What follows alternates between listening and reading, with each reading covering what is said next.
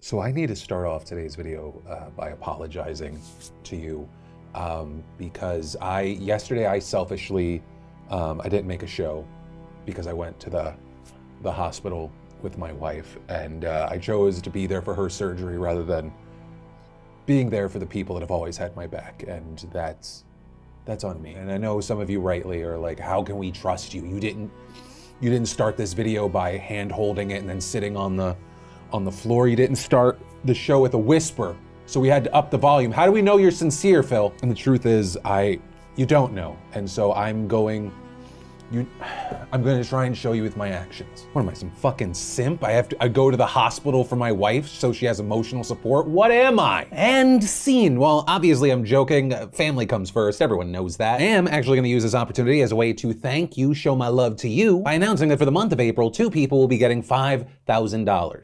Oh my God. One person for already having been subscribed to the channel, thank you for your loyalty, and one person who is newly subscribed in the month of April. Yeah, thank you, good luck, and welcome back to the Philip DeFranco Show. It is Tuesday, April 6th, 2021. Hit that like button, otherwise I will punch you in the throat, and let's just jump into it. And to start off today's show, we'll talk about one of the most requested stories going into the weekend, and that was around Bhad Bhabie. Right, rapper Bhad Bhabie, who of course started as Catch Me Outside girl, whose real name is Daniel Bergoli. She, just days after turning 18, joined OnlyFans, and wow, she showed that after just 6 hours after launch, she had already made over $1 million through a combination of subscriptions, tips, and direct messages, with several outlets also claiming to have confirmed the numbers with an OnlyFans rep. Which means not only was this a lot of money in a short amount of time, it was record-setting, with the previous record having been set by Bella Thorne, who earned $1 million in her first 24 hours. So it's big news for the platform, it is big news and big money for Bhad Bhabie, but also, secondarily, there was another story with this news, and that was that a lot of people were kind of weirded out. And this because, you know, there are all these stories in the news about 16 and 17-year-olds kind of being preyed on by others, right? Of course, most recently you have the kind of wall of accusations we've seen against people like James Charles, though that is obviously different because you have a famous adult talking to minors. But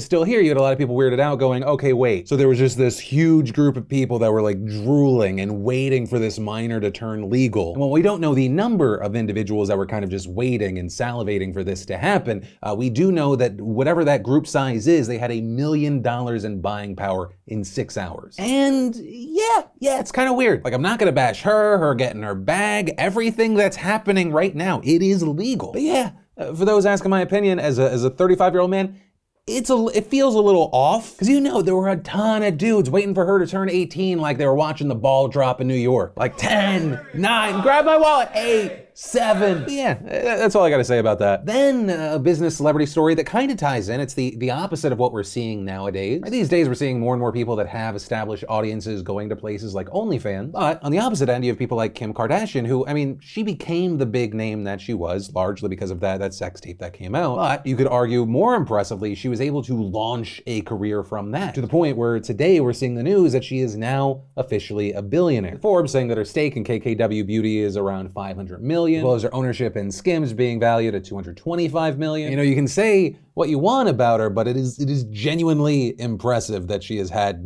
not only the staying power, but the ability to then grow and thrive. You know, I figured I'd share this story because I know so many of you as a collective group have been rooting for her. Then, remember when we were talking about Amazon going on the offensive on social media? Or we saw official verified accounts like Amazon News responding to politicians who had been calling them out? With one of the most standout back and forths being with Representative Mark Pocan, who tweeted, "Paying workers $15 an hour doesn't make you a progressive workplace when you union bust and make workers urinate in water bottles." To which the official Amazon News account replied, "You don't really believe the peeing in bottles thing, do you? If that were true, nobody would work for us." And that, as it turns out, it's not even appropriate to say that it aged like milk, but something that's almost instant regret. It aged like a last call, 4 a.m., no protection used, one night stand. Almost immediately we started seeing reports coming out with headlines like, "Documents show Amazon is aware drivers pee in bottles and even defecate en route despite company denial," as well as "She wheeze in plastic bags. Amazon's pee scandal is much worse for women." And now, over the past several days, resulted in other headlines like, "Amazon admits drivers sometimes sometimes have to pee in bottles while on the job, as well as headlines that revealed and stories that show that Amazon has since apologized. Though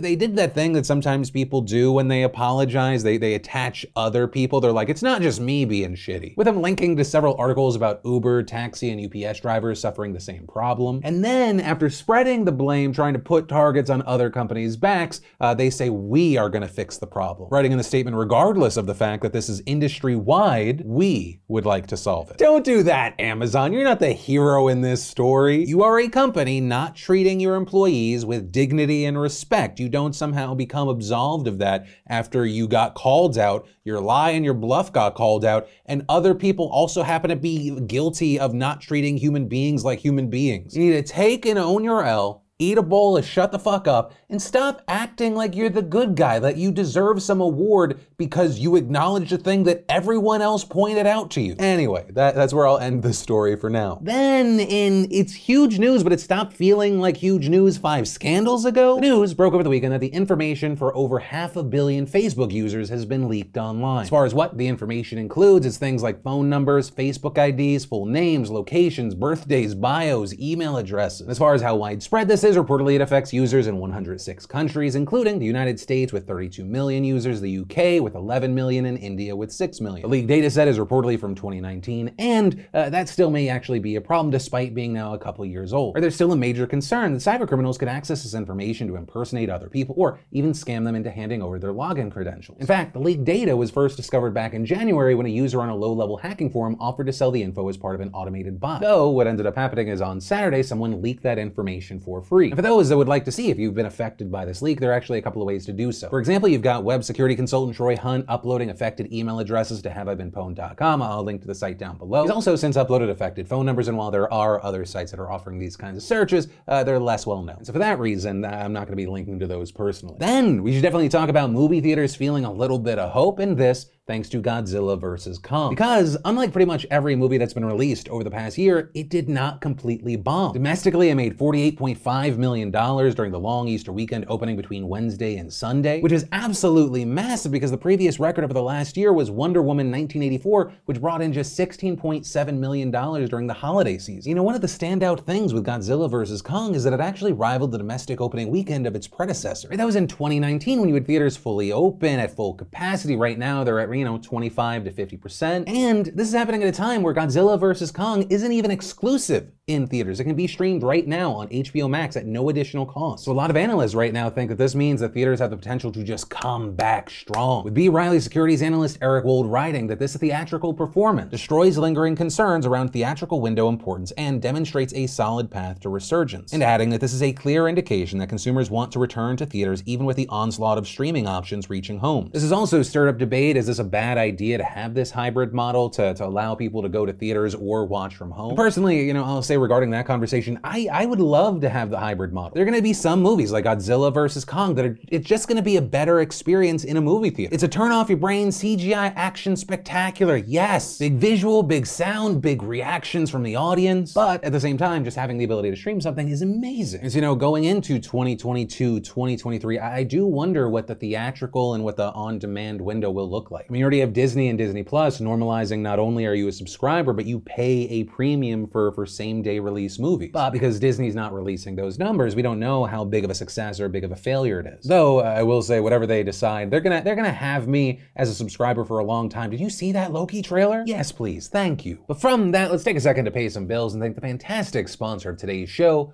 Olipop. Olipop is a brand new soda that looks and tastes exactly like your favorite childhood sodas, but without all the processed sugar and artificial ingredients. Like, Olipop actually tastes like the real thing, but has less than 5% of the sugar and net carbs of the sodas we all grew up on. And it's also got 1/3 of your daily fiber intake, which makes it the only soda that I know of that is good for your gut. Olipop is also gluten-free, vegan, paleo-friendly, and only 35 calories. Basically, it'll satisfy your sweet tooth and curb that soda addiction all in one. The Variety 12-pack includes root beer, strawberry vanilla, cherry vanilla, ginger lemon, vintage cola, and orange squeeze. So if you love classic root beer or Stewart's orange cream soda as a kid, I'm telling you, Olipop really is just like the real thing. Though I will say cherry vanilla has become my go-to. But fantastically with all of this, right now, they are offering you beautiful bastards a deal you can't even find in stores. You'll get 15% off their best-selling Variety 12-pack plus free shipping right now if you go to drinkolipop.com/DeFranco, and be sure to use code DeFranco at checkout. Then, in COVID news, we have President Biden today expected to announce that all American adults who want the COVID-19 vaccine can get it as of April 19th instead of the previous deadline of May 1st. And this opening up of access appears to be connected to the kind of overall success of the rollout because, yes, while there have been speed bumps, just now 75 days after his inauguration, over 150 million doses have been administered. And that's huge. Of course, he initially wanted 100 million shots in the first 100 days. He has since doubled that goal and appears to be on track to get 200 million shots by his 100th day. Though, I will say to a certain degree, this is a largely symbolic move. You know, I say that because many states have actually already moved up their original goal dates. I mean, just yesterday alone, at least a dozen states opened it up to anyone over 16, and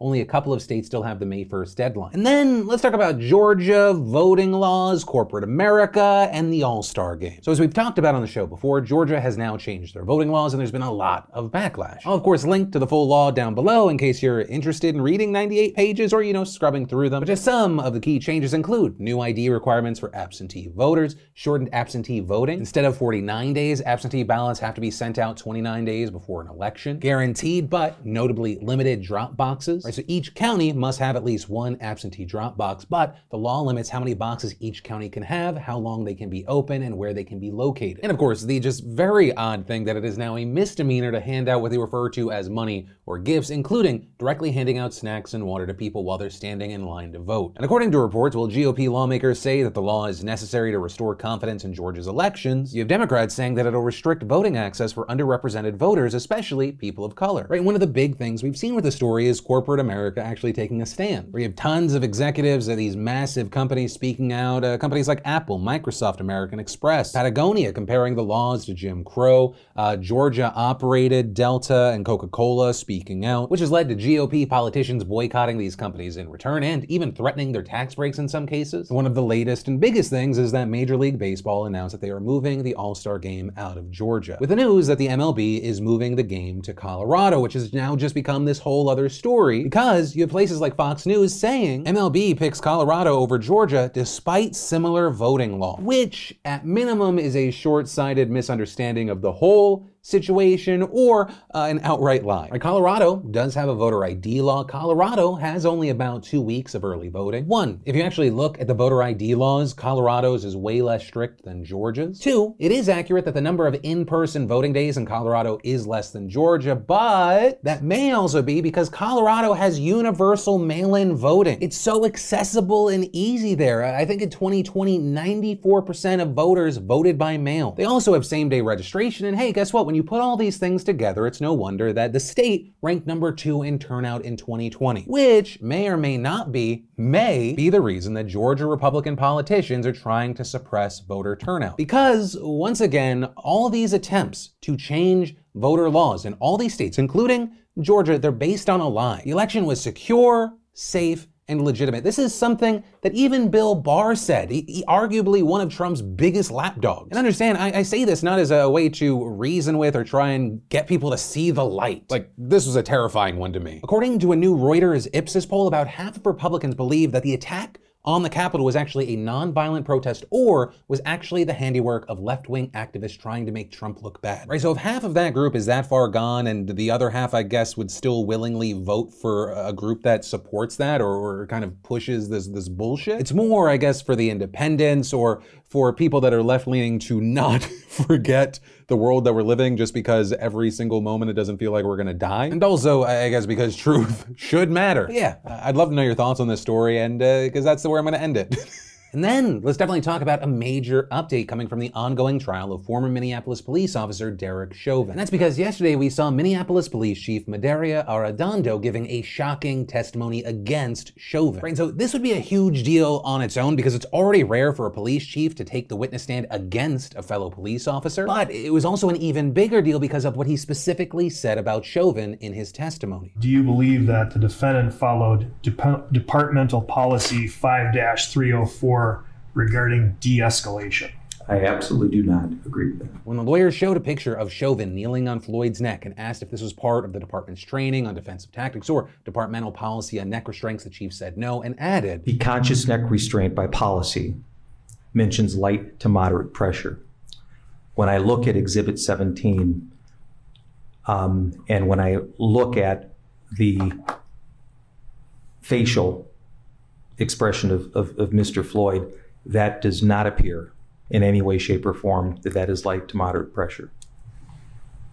So is it your belief then that this particular form of restraint, if that's what we'll call it, in fact violates departmental policy? I absolutely agree that violates our policy. With him also going on to note that in order for use of force to be considered reasonable, it has to be applied throughout the entire encounter, and that a number of factors have to be taken into account, including the threat to officers and others, and adding, there's an initial reasonableness in trying to just get him under control in the first few seconds, but once there was no longer any resistance, and clearly when Mr. Floyd was no longer responsive and even motionless, to continue to apply that level of force to a person proned out, handcuffed behind their back, that in no way, shape, or form is anything that is by policy, is not part of our training, and it is certainly not part of our ethics or our values. Also, when asked if he thought Floyd showed signs of medical distress, the chief said yes, also noting that he didn't see any of the other officers providing first aid after they were unable to find a pulse. I agree that the defendant violated our policy in terms of rendering aid. Right, and all of this, in addition to being highly unusual, this testimony is massively significant for two reasons. First of all, the chief is now the highest ranking public safety officer to testify against Chauvin. Secondly, as the New York Times points out, his testimony underscored the difficulty that Mr. Chauvin and his lawyers will have in persuading the jury that the officer was just doing his job when he pinned Mr. Floyd to the ground with his knee for more than 9 minutes last May. And in my opinion, that is spot on, because Chauvin's defense attorneys have focused on this claim that the police department's policies give officers some room, right? Some room to determine the reasonableness of the use of force case by case, which the chief did agree with. But as seen in those clips, the chief also emphasized that Chauvin violated department policies on a number of things in addition to reasonable force. Right? Things including neck restraints, nonviolent de-escalation, and rendering medical aid. Right? So ultimately, it just furthers the argument that he wasn't acting in accordance with a number of police policies. But of course, this is just one day, one testimony, and we're gonna have to wait and see what happens with this trial. And ultimately, with this story, or really anything that stood out to you today, I'd love to know your thoughts in those comments down below, because this is the end of the video. As always, on these daily videos, thanks for watching, subscribe, and like, and all the good stuff. You've just been filled in. I love yo faces, and I'll see you tomorrow.